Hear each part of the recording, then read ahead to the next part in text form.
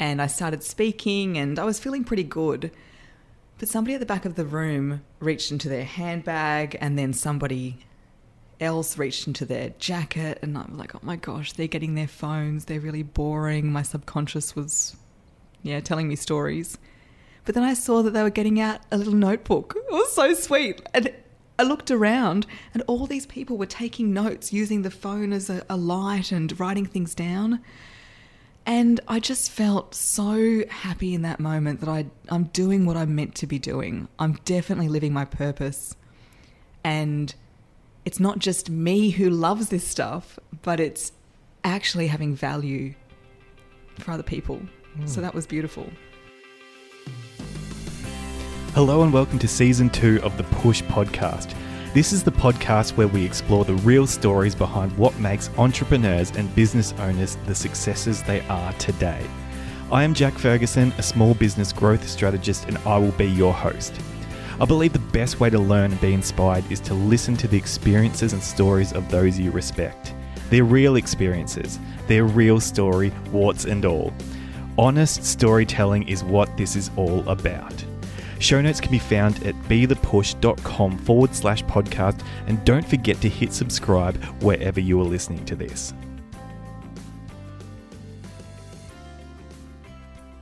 Hello and welcome to this episode of the podcast. Today I am interviewing Sally Prosser. Sally is a voice coach who helps people realize their best voice and embrace public speaking with confidence. She's a former TV news reporter, company spokesperson, and speech and drama teacher. Sally has her own podcast called That Voice Podcast and enjoys making comedy TikToks like reading song lyrics like a news report. We cover a lot of ground in this episode. Sally was very open and generous in sharing her story. We talk about how she built such a large following on TikTok and what that has done for her personally. How to deal with negativity when you have such a large following. What holds people back when they aren't utilising their voice properly and how to overcome this. Her experience building her business and what she would say to others thinking about building their own business. What her best experiences in business have been. You heard one of those experiences at the start of this episode, but there's others. Some of the biggest challenges in her career, and even what her biggest on-air blunder was. It's quite a funny story. I'm sure you will enjoy this episode. Sally is a great person and was a pleasure to talk to. Let's meet her. Hello, Sally. How are you doing today? Good to have you here. Great to be here, Jack. Thanks for having me on. It's my pleasure. I was very excited about having you on today because you're my first TikTok superstar I've had on the podcast. I believe about 286,000 followers at the moment. What got you on TikTok? Yes, it was one of the random things to happen in 2020, going TikTok viral. So I first got on it because Gary Vee, he said, I felt to me personally, even though it was just a video to everybody, where he said, get on LinkedIn, get on TikTok. I'm giving you the keys to the effing kingdom and you're not executing. So I was pretty much frightened into joining the platform. Right, okay. And I joined before Christmas 2019, and there was quite a few months of some pretty awful TikToks before the first one went viral. Okay. What was it like starting on the platform? Like it was hard to adapt, was it? Or is that what you're saying with those first few? I think, and this is the advice I give to anybody who's interested, you have to be a consumer. You just have to get on there and watch for it to make any sense at all. So I found the more that I watched, I got more used to the platform. And they always say use trending music, use trending dancing, this and that. But my first viral video, and most of the ones that go really well, are just me talking straight to camera. So that's an interesting thing. If you want to join TikTok and you're worried about the transitions and the music and the dancing, don't even worry about it, because if you can just give value straight to camera, that's what works really well. Awesome. And how long does it take you to make a video on average, would you say? Oh, it depends what style I'm doing. Sometimes I do one with 20 transitions and I spend the whole day doing changes and moving around the house, which is, I enjoy the creative process. Sure. But other times, like the one that went viral for the first time, I threw up my phone and I did it in one take and posted it without even thinking twice. It took me about 15 seconds. Well, actually, no, it didn't. The TikTok went for, I think, 35. So, so a couple of minutes. Yeah, sure. And what was in it? What was that video? Oh, I sound pretty mean in it. I say, don't do these 3 things if you want to sound competent, confident, and credible. And then I talk about vocal fry, which is like this crackly sound, the rising inflection at the end of every statement, and like using lots of filler words. Okay, cool. And do you think that what you do is suited to that platform, like your business and teaching people voice and that? Is that what's helped you as well? I think the platform is just suited to me because it's fun, it's short form, it's not too serious, it's a bit self-deprecating, and so it suits my personality. Yeah, right. No, fair enough. Cool. 3 million likes as well, I saw. I'm like, this is just incredible looking at your platform. But let's have a little chat about you as a voice coach. So you're teaching people how to speak. A lot of people don't like their voice. Why not? Oh, I think that's changing. I think part of it is we're not used to hearing our own voice played back. Like, Jack, you as a podcaster, you'd be hearing your voice played back, and I'm sure you've got more comfortable with it the more that you hear it. And my nieces and nephew, like, they're on their phones all the time and playing things back. And so I wonder whether a lot of it is just we're not used to hearing it. But it's also because when we hear our own voice, it's vibrating in our own head. So we walk around with shower voice, I say. Mm-hmm. So we actually sound better to ourselves than we do to other people. That's an interesting point. I remember when I was young and I made my first album with my band, and the singers would say they'd go in and they'd record their track, and they'd come out and listen to it afterwards, and they'd say, do I really sound like that? They were blown away that that's actually how they sounded. Do we not know what our own voice sounds like to other people? Well, I guess we do when we hear it played back to us. I guess so. Yeah, I think part of it as well is we don't really listen while we talk. We're not listening to our own voice. And I know that to be true because I'm at the stage now where, as I'm speaking to you now, it's exactly how I hear my voice played back. I do a lot of recording, though. That is true. Okay, so is that the only reason why people dislike their voice so much? There seems to be this is a real personal thing that you're dealing with here, right? Oh, voice is so personal, isn't it?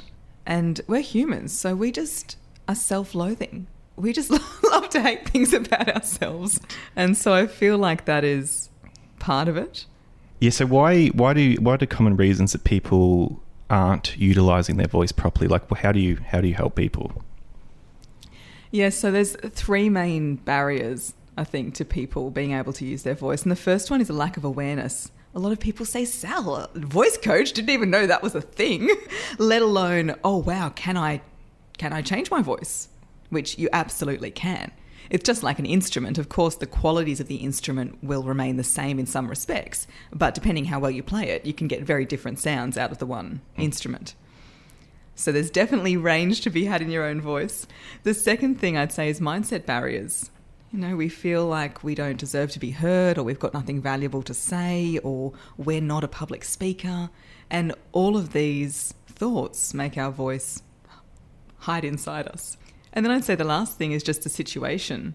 So certain relationships and certain workplaces just don't enable your voice to be heard. And there are some situations where people come to me for help and I say, oh, it's not you. it's who you're working with, or it's who you're with. And when you do help people, what is that breakdown of perhaps the technical help you'll give versus maybe the more, I don't know if psychological support is the right term, but is it sometimes, a lot of one or a lot of the other? Absolutely. So sometimes it is just lie on the couch, tell me your problems, here are the tissues, and let me put the kettle on. Let's work through this.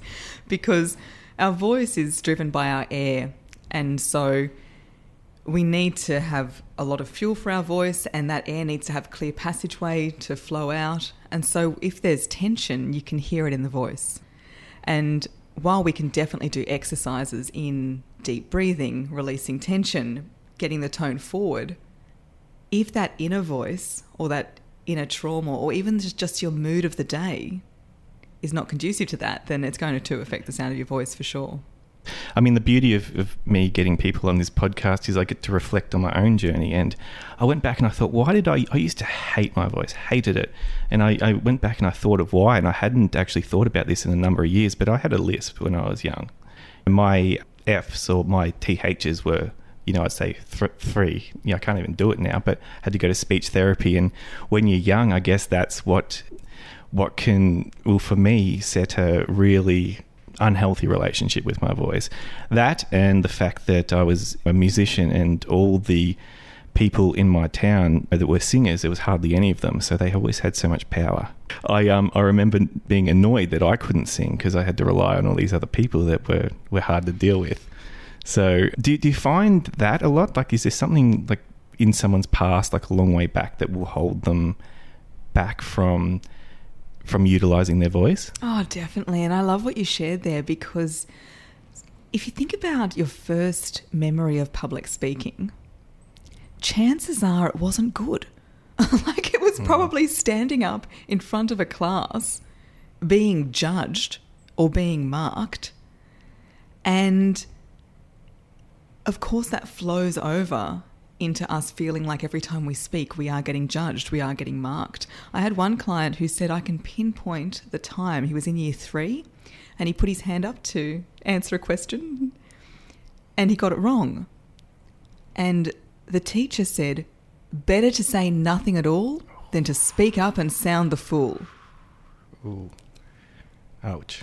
And that's just one comment from one person, and he was in his 40s, and that was still holding him back from sharing this incredible expertise that he had. That one comment from when he was in year 3. And I don't say this to scare people. It's about digging down into your own speaking story or your own confidence story and pinpointing, okay, what were those experiences? I'm not going to let them define me, and going back and rewriting them. And do you help people, like, do they come and talk to you about that experience and that will help them move forward with their voice? Yeah, a lot of the time it involves a conversation and certain questions for people to even realise that that's what happened or that's what's going on. Okay. Yeah, right. Interesting. You're half a psychologist almost. Yes, I definitely feel that way. Yeah, cool. And have you always liked your voice? Yes, I think so. I can't sing, by the way. Went to singing lessons for 4 years and the teacher told me to stop coming because I just couldn't get the pitch right. I still enjoy singing though. Yeah, I have loved performing from a young age. I was always with my hairbrush in front of the mirror. So I think that's why I love TikTok so much, because I'm just reliving those younger years back with the hairbrush in front of the camera. And I pestered my mum to take me to speech and drama. I really want to do this. And the teacher who I went to, she wasn't taking new students at the time. But then she said I could audition. I don't really know what that meant. But I went there and I read this little paragraph out of George's Marvellous Medicine, classic Roald Dahl book. And she said to me, that voice is going to take you places. So you had a really positive reinforcement early on with your voice. Absolutely. And what's so interesting is that what has led me to become such a confident speaker, because I've had that positive reinforcement, because my memories of public speaking were great. It was standing up and entertaining people at Christmases. And do you remember what attracted you to wanting to get into this and get into the speech and drama and all this type of stuff when you were young? I know this sounds a bit like a Maybelline ad, but I feel like I was born with it. So many other coaches have experiences like, oh, I was terrified of public speaking, or a friend of mine, she's had a bit of a lisp like yourself, and they've overcome that, and then now they teach others how they did it. Whereas for me, I've definitely had my fair share of things to overcome, but when it comes to speaking, it's just something that I've always had in me. Yeah, cool. You talk about the impact this drama teacher had on you. This is as part of my notes. I can see this here. Can you speak to that a bit, like and how foundational that was to your younger years? Yeah, for sure. So since the age of about 8, I did speech and drama, and so I went and saw her every single week from when I was 8 right through to my 20s. Wow. And she was so much more than a speech and drama teacher. She became part of the family, you know, she was a mentor, moral support, like a grandmother. She became like a grandmother to me. And during that time, I had some other dreams of different things I wanted to do. Yet now with what I'm doing, I look back and I say, yes, it is because of her that I have done everything that I went on to do and that I have this business now. And the way I just said that she was so much more than a speech and drama teacher, I now try to be that for my clients. I want to be so much more than a voice coach, because I'm sure you've got people in your life as well that just make such a difference, and especially when you're seeing them so often during those lovely teenage years. Very formative years, those ones. Yeah. So what is that you want to be for people as well as a voice coach? A friend. I guess a friend. People do open up to me, but I think it's because I'm also an open book, so I share a lot about my life with people I work with as well. I'm very honest about how I'm feeling, and that's one reason why in my courses, for example, I have an outline, there's a syllabus and all the rest of it, but when I go live, I just freestyle for half an hour, so I'm able to just feel the energy of the day, what's been going on for me, use the most recent examples, and connect in with what people are feeling as well on the chat. So yeah, I really want people to feel that connection. I'm a big believer in connecting with your own voice will help you connect with others. And for all of that to happen, people have to connect with me and I have to connect with them. Right. Okay. And is there any ways that you go about that specifically? Yeah, I think of conversations like a tennis match. And you're only going to get a ball back if you hit it back. And this is why one of the reasons people struggle in conversations is because they just don't give any information. They feel like they're shy, but really they're just a brick wall. And I treat it like that. So if I want someone to open up to me, which is going to help me help them, I give them information about myself, and then they're more inclined to give it back. All right. Well, let's. I still want to stick to how it all came to be and what your younger years were like and all that. So you talk about a significant experience you had at a swimming carnival. Yes, so I was a 10 sessions a week swimmer growing up. Peaked at the age of 11, I think. And yes, I was at a swimming carnival, and it was in Wollongong, outdoor pool. It was about 16 degrees, very, very chilly. And I was doing it was 50 metres butterfly. And I was very nervous about the temperature of the water. I did the whole thing the swimmers do where you lean over and you splash yourself a little bit before you go in to try to acclimatise yourself. Took off my big jacket. The whistle blew. I stood up on the blocks. Take your mark. And then everybody else dived in, but I didn't. I was just standing on the blocks, like too scared to go in. And so I stepped off the block and went and got my jacket, and my dad was absolutely furious. He's like, Sal, what is the point of all your talent and all your training if you won't bloody dive in the pool? And I didn't realise at the time, but what fabulous advice. What is the point of all your talent and all your training if you don't dive in the pool? And that story is what really sticks with me whenever I'm feeling like I can't do something or execute. And I think one of the best attributes for me in business is I'm a woman of action. I'm a doer. I'll throw spaghetti against the wall and see what sticks, but I'm always trying things, doing things, making that move. Because while the talent and training is important, it's not worth anything if you're not diving in. And have you always been able to do that since that moment? Not always. Okay. But it's definitely a story now that I'm in business that sticks with me. And I feel like I do follow that. And you share that with people, do you? Does that help them get over their own challenges? Yeah, I like to share that story at the end of workshops as well, because I say to everybody, you can have all the skills and all the training, but at the end of the day, you just got to have a bit of courage. Go and do it. So, you go through high school, you obviously love your speech and your drama at this age. What comes next? What comes after high school? So, when I finished school, I went to Brazil for a year. Nice. It was a Rotary Youth Exchange, and that was really great. And then I came back and went to university, and I did a double degree in journalism and law.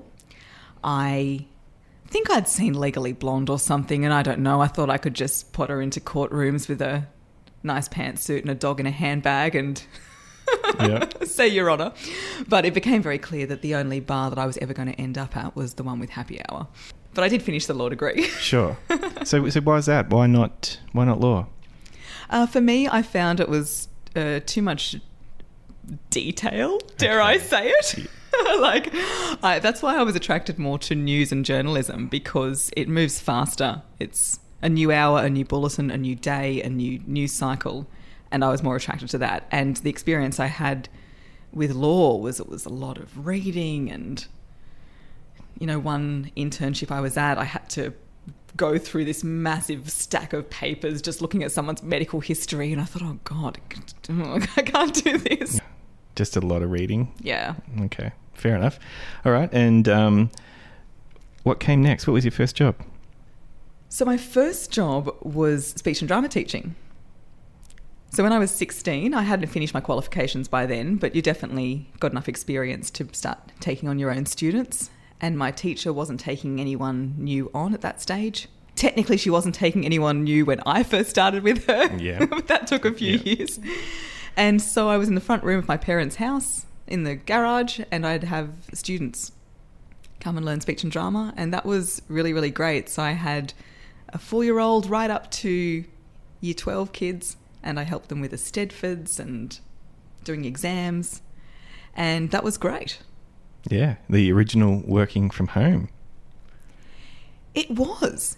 And it was funny because when I started this business, I remember thinking, I've never started a business before. I'm like, what am I talking about? I was very entrepreneurial. Cool. So what age did you start that? So I was 16. Wow. Yeah. Incredible. Absolutely incredible. So how long did you do that for? So I had the studio until I went overseas. So there was 2 stints overseas. The first one to Brazil, came back, went to uni for a couple of years, and then went to the UK and did a university exchange year and came back. And then after that, I moved to Queensland. So that was saying goodbye to all my students. Yeah, okay. And so why the move to Queensland? I was a boy. Okay. Right. Well, it was a mix. My sister was living up there and she was pregnant, and I thought, it'd be good to be close to her when she has the baby. And my boyfriend at the time had work up there, and I don't know if I'm allowed to say this, but he was Greek, and I kind of thought, if there's any chance of this working out, I need to get him away from his parents. Oh, okay. Yeah. So kind of all of those things aligned to help with the move. Very strategic move by the sounds. It didn't work out anyway, but it was all good. At least I tried. And I understand you started another studio up when you went to Queensland, is that right? Yeah, so when I moved up there, I was in Tannum Sands, which is close to Gladstone. And yes, I just put little flyers up in the local library and rang up the local schools and set up a little studio there. But, partly the relationship breakdown, and then also me feeling quite isolated. So when you're a teacher, you're generally just dealing with parents and kids. And I think at that stage in my life, I was craving work colleagues. And so I'd done journalism training, and I was a radio news presenter as well in Wollongong. I know it sounds like a lot. At one stage, I was working 5 jobs at one time. So if you're thinking, is this woman 100? Well, I kind of packed a lot into a few years and still found time to go out a lot. I don't know how that happened. But yeah, anyway. So when I was up in Tannum Sands, I thought, don't want to do this anymore. Want to get back into reporting. And that's when I got the job as the news producer for 7 Local Queensland in Rockhampton. So you had already worked in radio at the time? Yeah, down in Wollongong. Okay, so that was already... Did anything interesting happen in that job by any chance? Oh, breakfast radio. Interesting things are happening every single day. My worst blunder was... So it was a story about the tip. And it's very, very busy in radio news. I think people don't realise the person reading the news is also the person doing the interviews, putting it all together. It's not like a whole team of people are helping. Not that it's an excuse, but I'd read things a bit too quickly. And also I was too young to understand the value of the tip. Hadn't done any home renovations or anything like that. And so I told everybody that the tip was free for the day. And Wollongong City Council has made the tip free. Anyway, I get this frantic call from somebody from the council saying, are you telling people that the tip is free, And I said, Yeah, let me have a look. They're like, no, it's not free. People can pick up the mulch for free. They can't just come and dump their stuff for free. We have got a line of cars like down the highway. Oh my God. And I thought, wow, that's a lot of people listening. Yeah. I was very impressed. Yeah, you have some real power there. Yeah. Wow, that's an awesome story. I love that so much. So what happened? Like, what did they how did they deal with the big line of cars? Oh, I don't know. Oh, I okay. just issued a mea culpa and said, just a correction on our earlier story. The tip's not free, but you can go there and pick up mulch for free. Oh, that's awesome. All right, cool. So yeah, all right, we've had this happen, and now you go and get was it a similar job you got in Queensland, or was it not radio presenting this time? It was TV this time. TV. Okay. What got you into TV? I guess the radio stations I worked for in Wollongong were connected to WIN, which is television, and so I'd used those contacts a little bit to get the experience in the TV newsroom. Even though I didn't work for WIN, I got my job with Seven.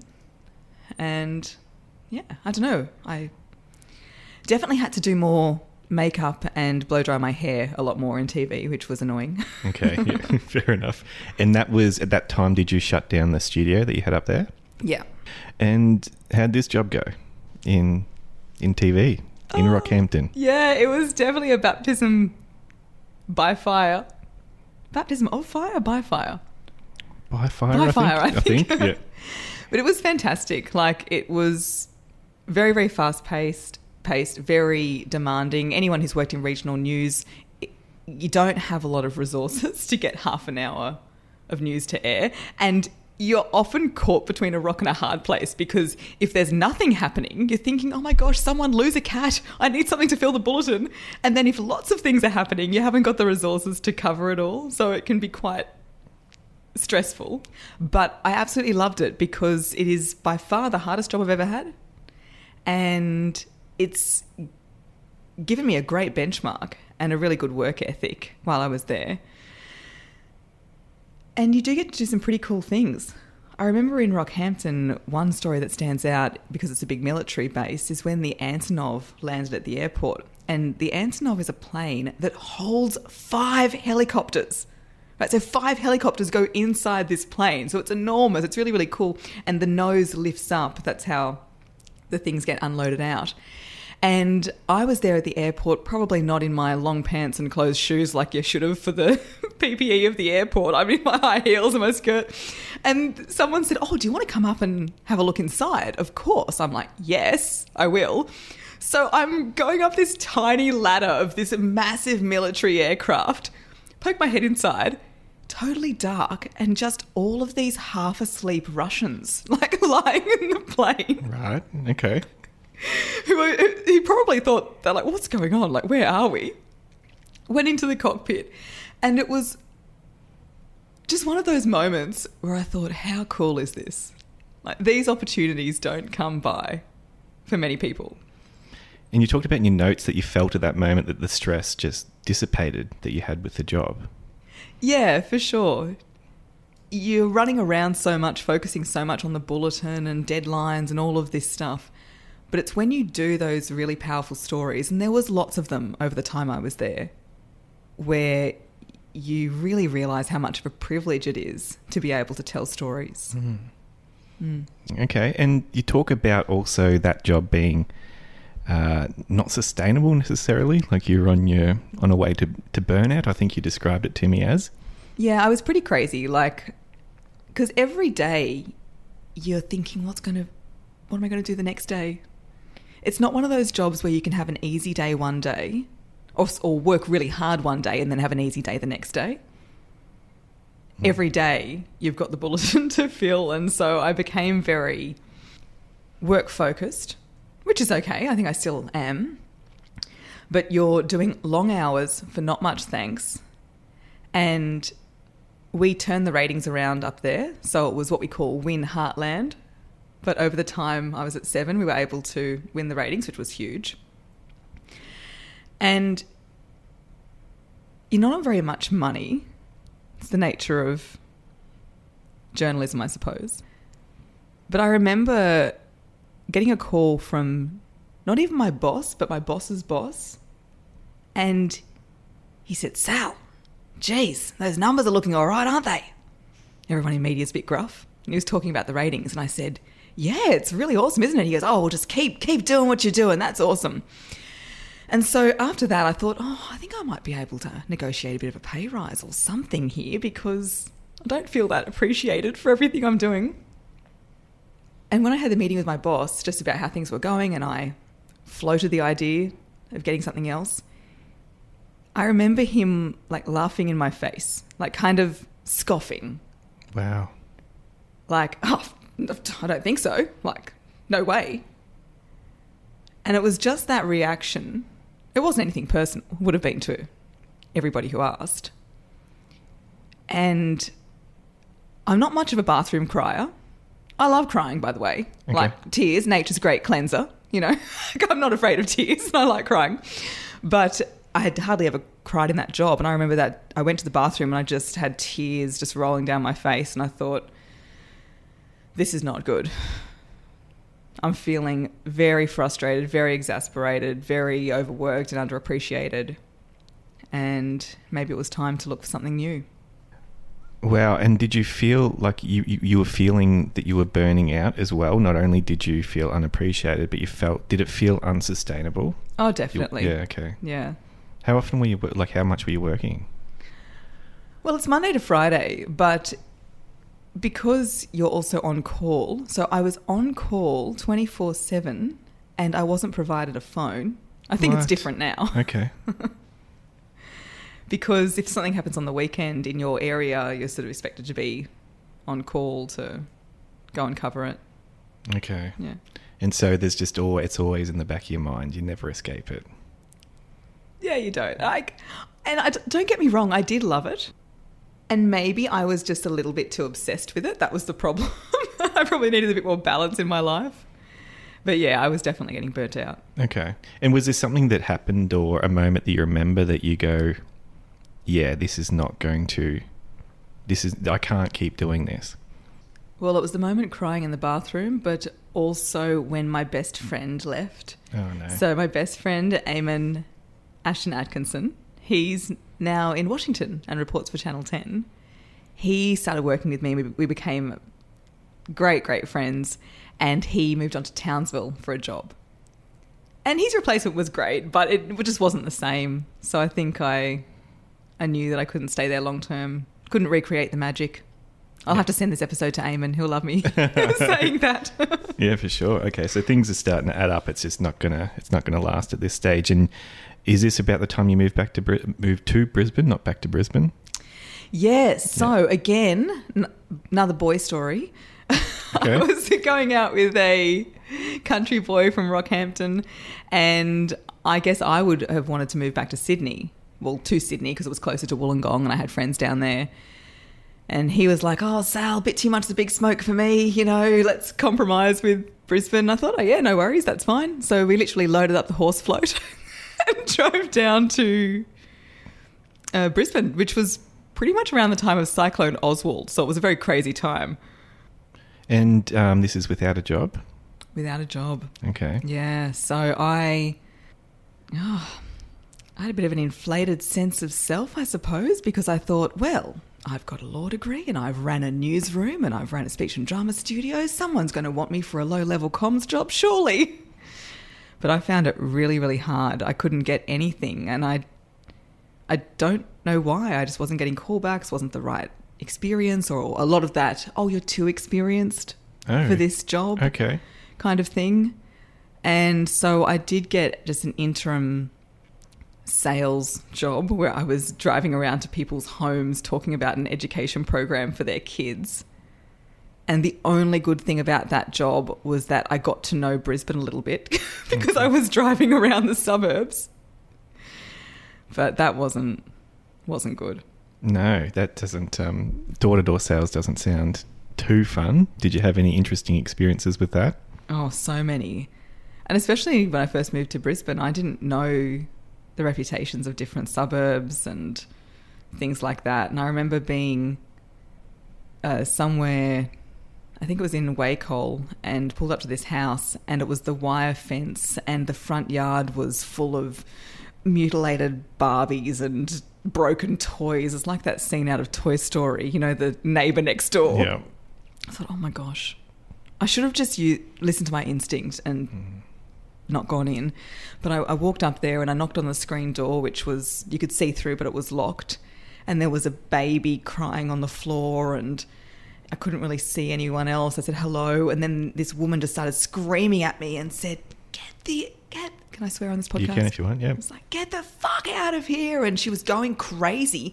And I think she might have had a spoon or some kind of utensil in her hand. Wow. And she was coming at the door, and I was like, oh my gosh. And so I just moved away, went back to the car, and I think drove around the block just to get away from the front of the house. And I thought, what on earth am I doing? Wow, that's an incredible story. So everything in you was screaming, don't go in this, don't go to this door, don't go to this door, as you see this yard. Yeah, okay. And is that a time when you didn't trust your gut? Definitely. Yeah. Yeah, there's been lots of times over my 20s when I didn't trust my gut. And now I do a lot. I'm a little bit woo-woo. I've done my human design, and I'm actually somebody who makes decisions with my gut. And I've got a lot better at trusting my instinct. I often ask people this question because I don't know many people when their gut has let them down. Like sometimes we don't trust it and we don't go with it. But when you look back, has it ever let you down if you had followed it? Oh, no, I don't think so. I think society makes us believe that decisions have to be made with our mind. It has to make sense. It has to be intellectual. It has to have reason. But as human beings, I believe we do make decisions with feeling. And there's nothing to say that a gut feeling is not more of an authority than reason. A lot of the time, our mind's just being polluted with the opinions and thoughts of others, and we're not sinking into what we really want to do or what we really feel is right. Yeah. And when did you make the decision that, no, from now on, my gut, I'm going with it? Yeah, definitely just in more recent years. Okay. Yeah. I've consciously trusted it. Yeah, right.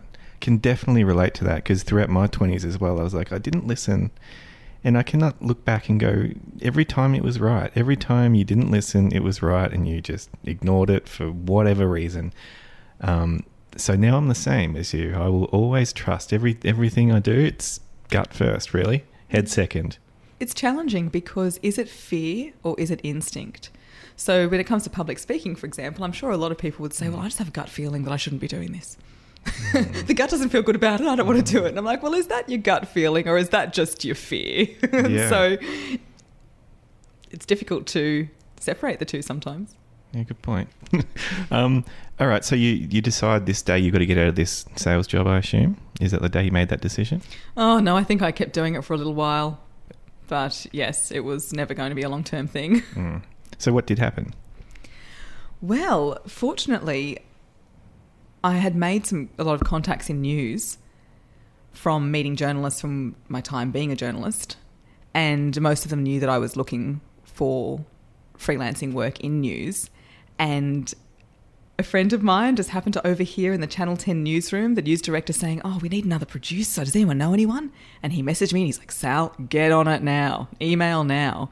And luckily I was at my computer and I was able to just send an email that seemed very innocent, you know. And because of the timing, the news director said, wow, yes, come in for an interview. And I was right place, right time, and was able to freelance from there. And from that break, I was at Channel 10 and also the ABC. Very cool. And I think actually you've made some content recently around how relationships will get you further than your resume. Is that a TikTok you've done recently?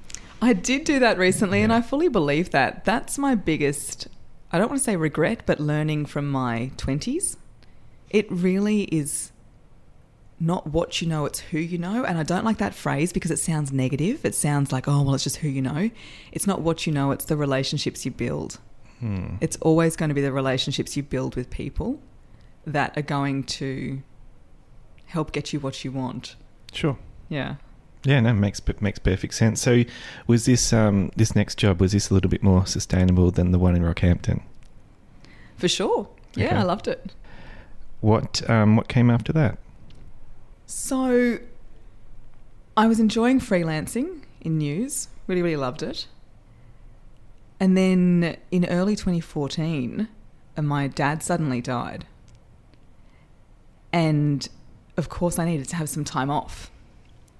And so being a freelancer, you don't get any benefits or anything like that, which is totally fine. And so when I came back to Brisbane, I was getting a few less shifts and, of course, just feeling in a bit of a state of disarray, as you would be with a death in the family. And then another contact, see, another relationship building thing, said, Sal, there's this job going at Urban Utilities. It's a maternity leave contract. It's in PR. Like, you'd be great for it. And before then, I never thought I'd go into public relations. As a journalist, I really didn't like a lot of PR people. Okay. I was like, oh, God, what are you doing all week? You've taken all week to write one press release. Little did I know. My gosh, PR is very busy. But at that time, it sounded great. It was the consistent income. It was a bit of a change. And I was lucky enough to get that position.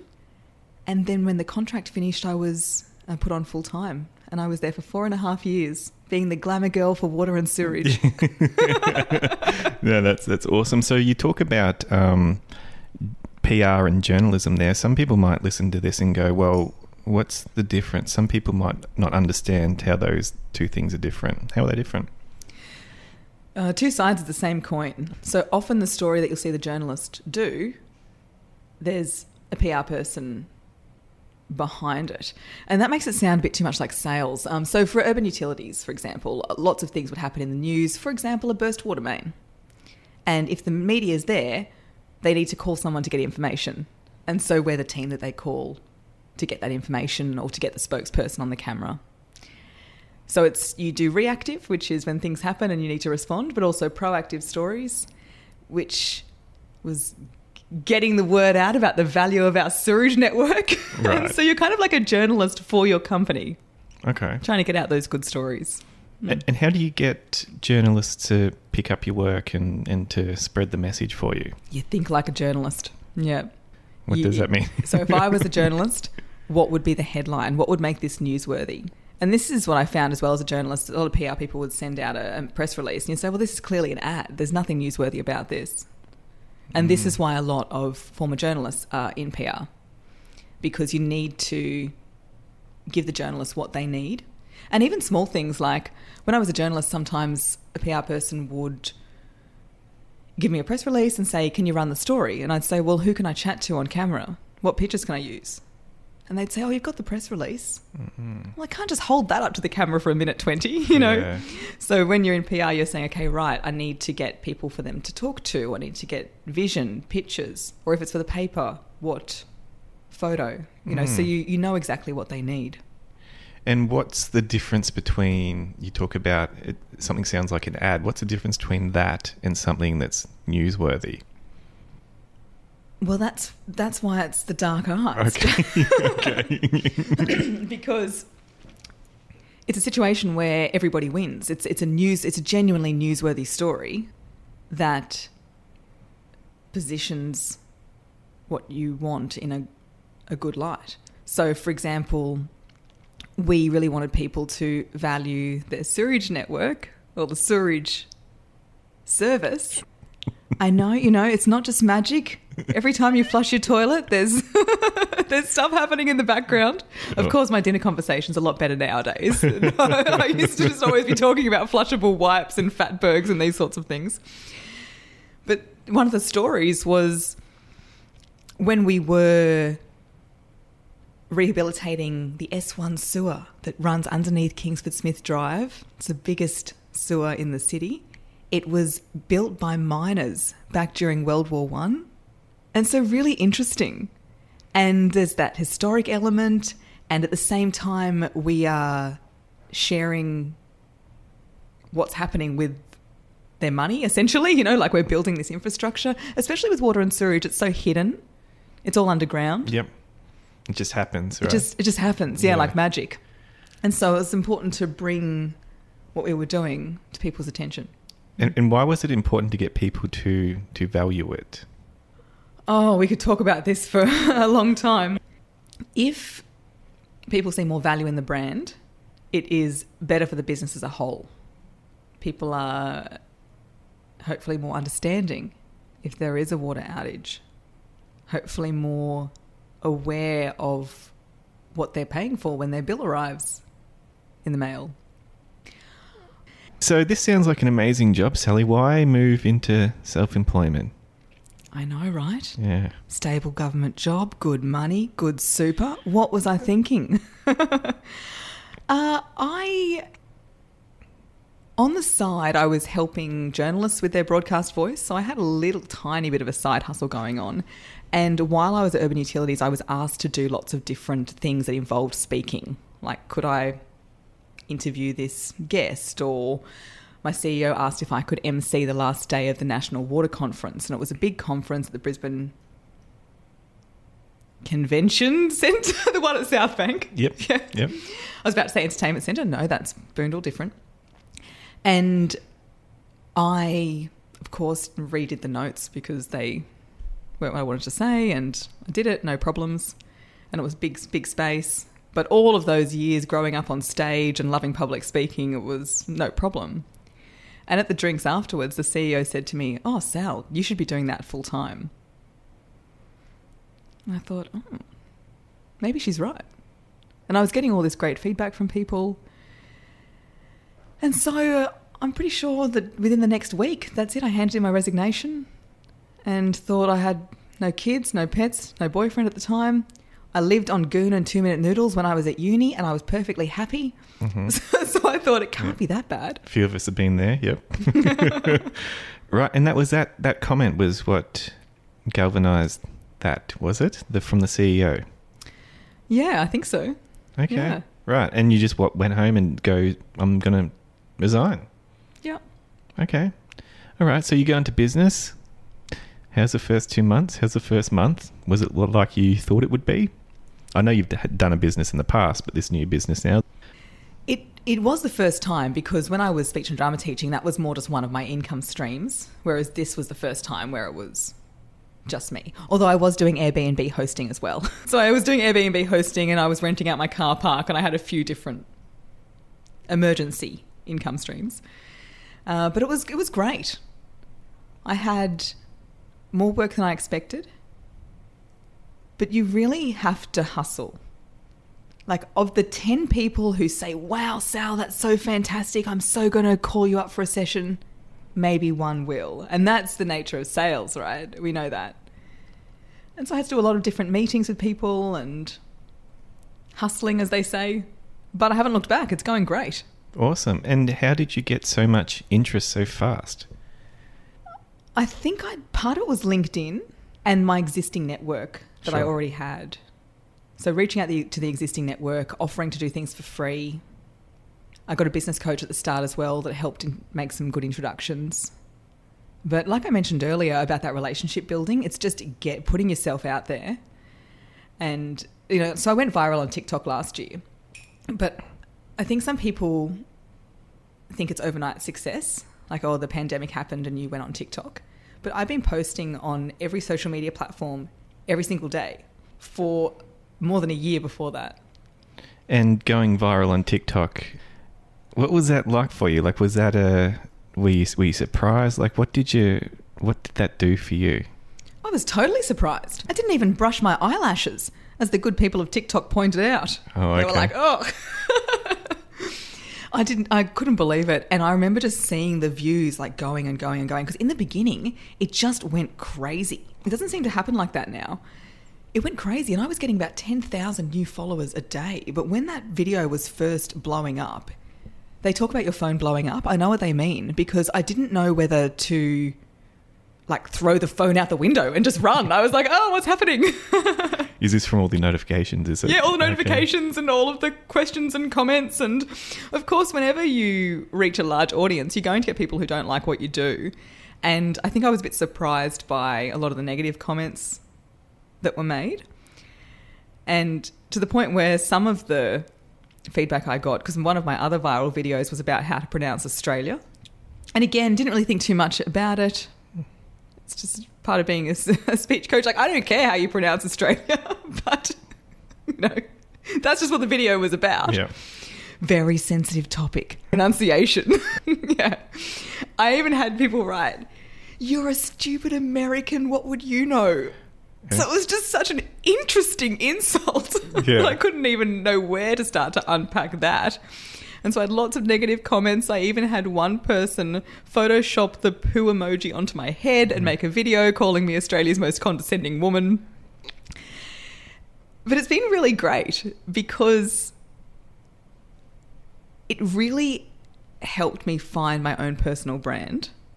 And I really got to a stage where I didn't care and don't care what people think. And I try to take negative comments and positive comments with the same emotional reaction. Because you've got to really find your self-worth from within and from the close-knit group of people that you have around you who you really care about.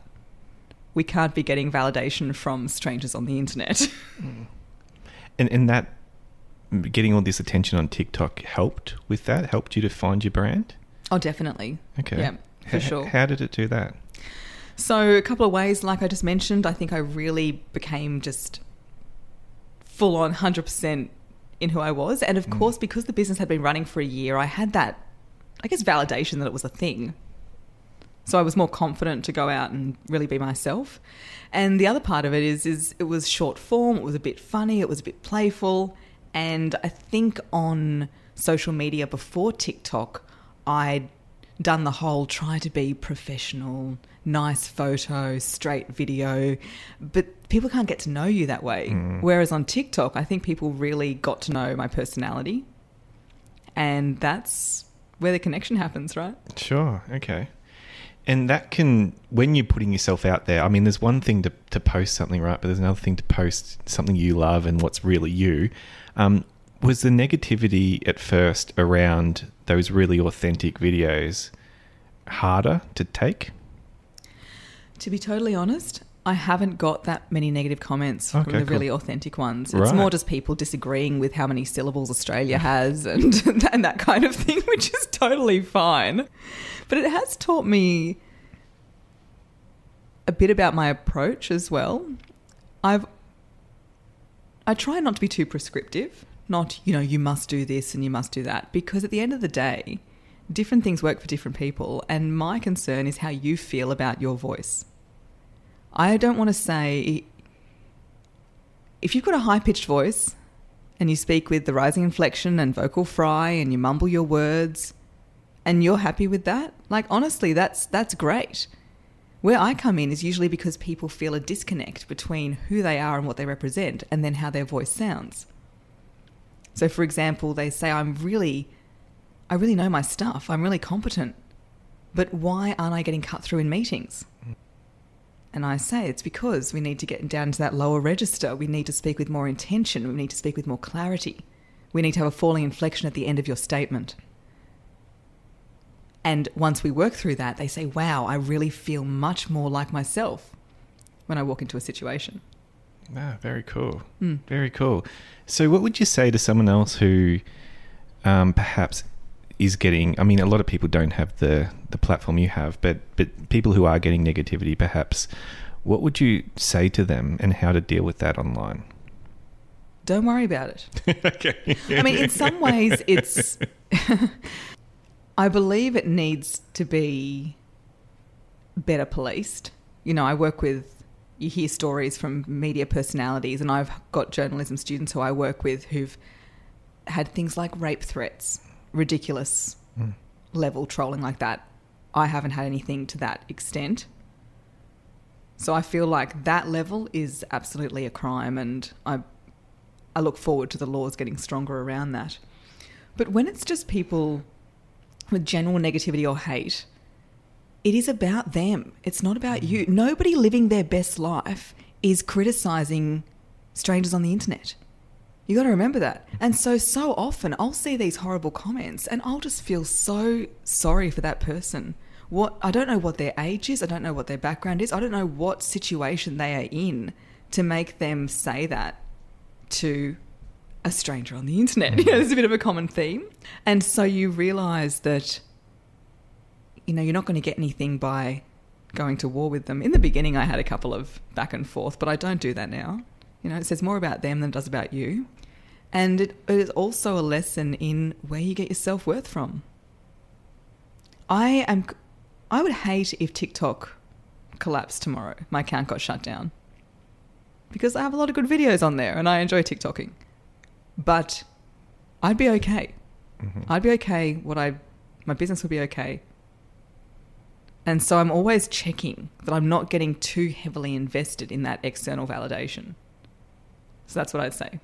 And don't let that be a reason to hold you back from putting your voice out there and making a video. So often it's just a recurring theme, whether it be speaking on a podcast or putting an Instagram story out or saying yes to a conference. It's always, what are they going to think? And what if I say the wrong thing? Yeah. And, I don't think I'm ready, or why have they asked me? And so I really believe that we've got to be the main character in our own lives, be the star of the show. And if we don't learn to love ourselves and be confident in our message, we're never going to get that invitation, or we're getting invitations and not saying yes to it. And remembering that you can be the best, brightest, crunchiest apple in the box, and some people just don't like apples. So if you're pleasing everybody, you're doing something wrong. Very cool. And that really comes through, I think, in the content you put out there. Like, you really watch your content, and it is very, you can look at it and think this, you really know who you are. Like, I mean, that's the feeling I got when I watched it, which was, quite inspiring to look at. I think, and I'm sure it is for a lot of people. I mean, maybe that's why you have so many followers, right? Because people are so inspired by what you do. Is that a good path, do you think, to building that confidence and that knowledge of who you are? Oh, well, first of all, thank you for saying that, because I feel like during 2020, I really did a lot of self-discovery work and really feel like I know who I am. And it's been so powerful. Since I landed on that, I kept getting asked to speak on podcasts and panels about personal brand. Like, you've got such a strong personal brand. Meantime, I'm in the background Googling what is a personal brand. Discovering it just basically means that you are okay to show up as yourself. I believe in learning through doing, but there also needs to be background work. Mm-hmm. So a lot of thinking, a lot of journaling and stuff like that definitely helps as well. And experimenting and being okay to look at content like my first viral TikTok video and saying, I would not make that video now. She sounds like a really stuck-up school teacher. Like, I don't love that. I wouldn't do that again. Right. And being okay to, I guess, recognise that and be strong in who you are, but then also open to feedback. So I think you got to be careful about that. Well, this is who I am and I don't care what anyone else thinks. I don't think that's a good way to be. I think you need to be receptive to the people around you. But as you say, I'm glad that you feel that way about my content, because even if people don't like me, I think they respect that I know who I am and what I stand for. And that is the strongest power we can all have. Anybody who is truly themselves, that's what becomes magnetic. And a lot of it is actually breathing. The most confident person in the room is the person with the most regulated breathing pattern. Right. Yeah. Okay. Just as a bit of extra information. Can you tell us about that? So oxygen powers our voice and powers our body, of course, as well. And our breathing pattern is such a great measure for how we're feeling. So if you're feeling like your heart rate's rising, breathe in quick and out long. So a longer exhale than an inhale is going to help slow that heart rate down. And you can hear it in the voice as well. We often think confident people are these big, extroverted, rah-rah kind of people, which I am, let's be honest. But if you went into a party, the person who was on the table who'd had too many drinks and was telling this amazing story and going for it, there's nothing to say that they are more confident than the person just standing quietly by the dip, which is also me sometimes. But yeah, really take that, use that, especially if you're an introvert. If you feel like you're an introvert or you're more quiet, that has got nothing to do with how confident you are or how effective a speaker you are. Some of the world's best speakers, introverts. And do you start there when helping people with the breathing? Is that the most foundational thing that you teach? So we start with mindset. Okay. Always mindset. Yep. Then we go into body, like how you're feeling, getting rid of tension, then breathing. Okay. Yeah, fascinating. And we breathe all the time and we're probably not conscious of what we're doing. That's true. We think that breathing's natural when it's actually habitual. Okay. It's a habit that we've formed. And so a lot of us have formed a habit of being a high breather. And if you breathe high, I call this like skinny Instagram posing breathing, because if you breathe high, then, you kind of suck in. But what that does is it doesn't give you enough fuel for your voice. It will often push the voice up into the head and give you either restriction or that higher pitch or that wobbliness. Whereas if you bring the breath right down to the belly and then have the sound vibrating behind the walls of the chest from the heart, then no matter who you are, what age, what size, you're going to be able to have a much more heart-centered voice. We sometimes might not want to breathe from the belly because we feel fat. Yes. Whenever I'm doing breathing in workshops or speaking, I'm like, just for the next 5 minutes, no photos, no social media. Okay. All right. So I just want to hear some more things about experiences you've had since you've been in business. So it's a couple of years now, is it? Or close to a couple of years? Yeah, almost 3 years. Cool. Here, I'm just looking in my homework again, but there was something, you talk about an event in Melbourne that you spoke at. Can you talk to us about that and what that meant for you? Absolutely. So quite early on in my business journey, I suppose we could say, I wasn't asked to speak. I pitched an event idea to a contact in Melbourne and said I can talk about achieving Voquality. And Voquality is a made-up word. I made it up. And it's what I believe to be the role of voice in gender equality.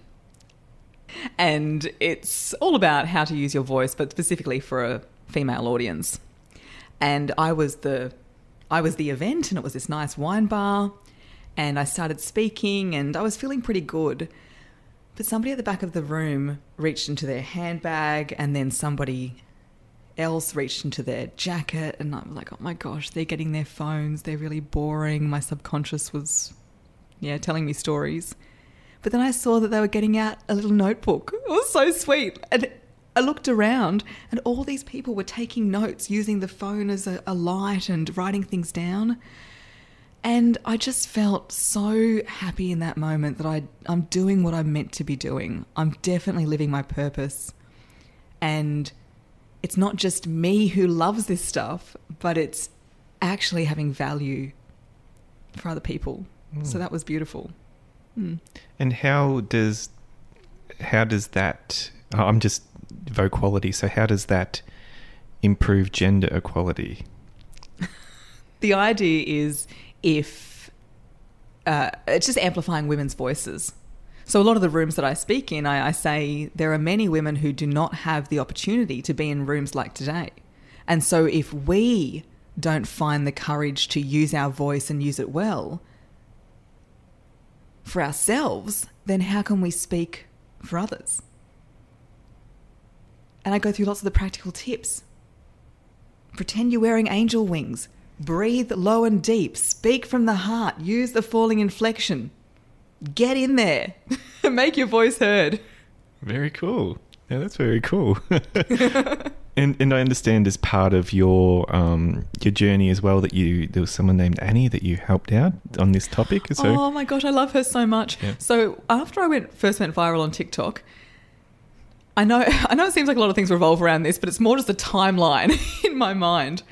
I got this beautiful email which said, "Hi Sally, I do speech and drama teaching. I've never seen somebody with our background go on to do what you're doing, and I find it really inspirational And she's right, because often the path is you become a speech and drama teacher, you go into a private school, you have kids come out of class and you teach them poetry. That's your life. So, of course, what I'm doing is a little bit different. And she said, would you consider mentoring me? And gut instinct, I was like, yes. This girl is amazing. 20 years old. Yeah, right. Okay. Crazy. Yeah. I was just drinking too much and dating bad boys when I was 20. So here she is reaching out. And I began to meet with her once a month and mentor her with her business and anything else going on. And now she's just killing it. She's got more followers than me on Clubhouse. She's on Instagram. She's got clients all over the world. And I just feel so incredibly proud. I can just tap out and right. she can take over. Awesome. And so how long have you been mentoring her for? So since about March last year. Awesome. So about a year. You're still going? Absolutely. I'm going to Sydney next week and I'm going to see her. So, oh, really? Yeah. That's so cool. Would you like to mentor other people? Is that something you'd like to keep doing? Absolutely. I feel like a lot of my students, especially my journalism students who are university or early stage career, it's voice coaching with a side of life coaching. Sure. Yeah. So I wrap it into that. Yeah, makes perfect sense. Okay, cool. So what's plans for the future? What's to come? What are goals for you? I would like to grow the online business. So I've got an online membership that I'd love to see more people in. And I have an online course which I run called my 6-week voice makeover, which I love doing. And I think also my own speaking. So I think TED Talks on the cards. Yeah, cool. Hopefully soon. And yeah, just I love the variety and I like not quite knowing what to expect. Which, of course, every business coach hates when they say, what are your goals for the quarter? And I'm like, what's a quarter again? No. Awesome. Okay, so on that then, has your business model changed a little bit over the time since you've started? Now you've got a membership site, now you've got online course. Has that evolved a lot as well? Yeah, so I'm in the process of trying to build something that is very scalable. So with the online membership and the online 6-week course, they are both where I should be focusing. I'm still doing one-on-one and also corporate workshops. So for voice and presentation and also for media training, having been on both sides of the microphone, it puts me in a pretty good position to do media training. And I still love doing that and do that.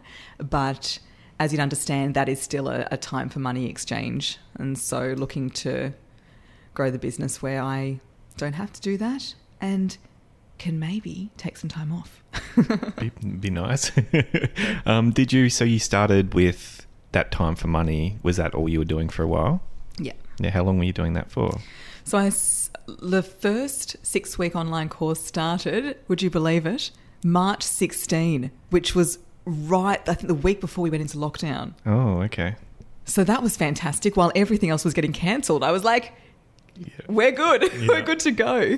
And then I launched the membership last October. Okay, cool. And you want to keep on going with that? That's the way of the future for you, is it? I think so. I've got people from all over the world, which I absolutely love. And I do like in-person events as well. I used to run voice and Vimeo events where we'd come and drink different wines and I just compare how wine was similar to voice because... hey, if you can make a connection, go for it. And that was great. But even now, I have such an international audience that online's the way to go. Yeah, makes sense. And if you were to tell yourself something from when you started your business, and maybe this can relate to someone who might be starting to think about doing their own thing, what would you say? You're going to have a lot of bright, shiny objects out there. Lots of people giving their own advice about how you should do everything in your business, the systems you should use, the marketing you should do, what your products should be, how much you should charge, everything. And I would say, yes, have a bit of a look around, but close your eyes and listen to yourself and make a decision and then go with that decision. Doesn't mean you can't change it. I've changed decisions heaps of times. I've failed very fast in the business. But I think that even now, that's a lesson for myself, is that if you just keep looking around at all the advice being thrown at you, it'll be really hard to commit to something and move forward. So trust your gut. Mm-hmm. We're back to that again, aren't we? And would you be looking to grow a team and that type of thing? I mean, it sounds like you've kind of got a personal brand going on here. So when you look at that growth, and would that include team building as well? Yeah, absolutely. Okay. So I've got a few freelancers that help me out with different things. And yes, it's good if you can get systems to do as many things as you can.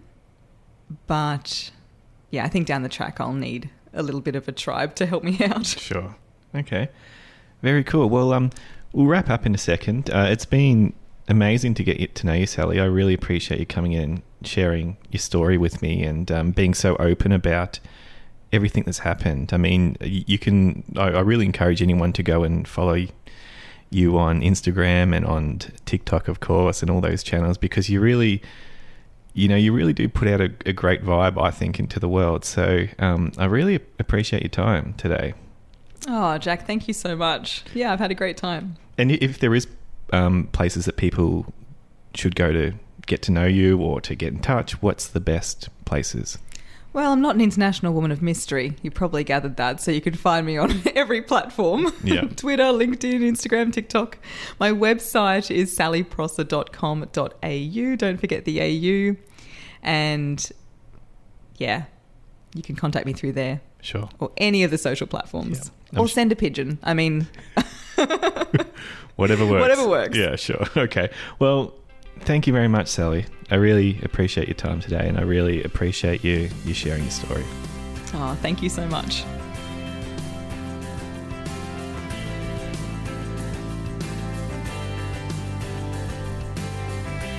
Thank you for listening to this episode of the Push Podcast. Show notes can be found at bethepush.com/podcast and clicking on the relevant episode link. Remember to subscribe, and I look forward to talking to you again soon.